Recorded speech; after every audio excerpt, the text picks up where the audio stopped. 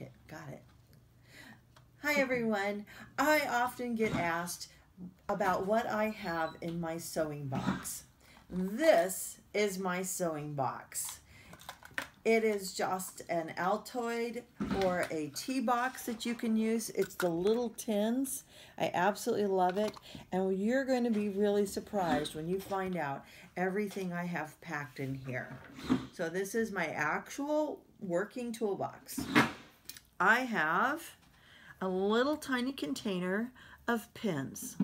These particular pins are used for applique, which is perfect for travel. I like them because it holds all the pins together.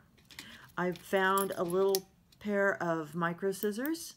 They fit right there on the top. I carry a wide assortment of threads in my giant sewing box here.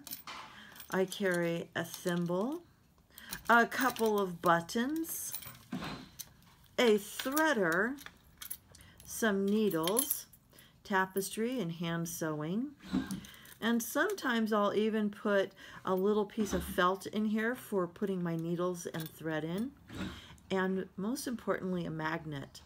This magnet helps to keep everything in place. So here's my needles right here on my magnet. So in case it falls over, my pins aren't going to go everywhere. So that is a tour of my travel sew kit. Here's my pins, all my threads, and everybody needs to have a miniature lightsaber. That's so important.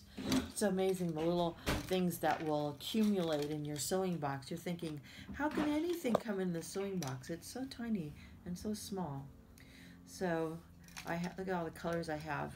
And then I use the bobbins because it's enough to do hand sewing and give you an array of colors, and you can just switch the bobbins out as you need to.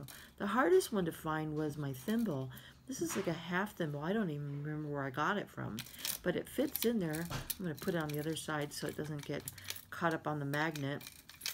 And then I just drop the scissors in, and it fits in my purse. These little lids lock a little bit. This is Celestial tea. You can also use Altoid mints. Any tea that has a little bit of, any tin that has a little bit of a catch to the lid is absolutely perfect. And then you have your sewing kit.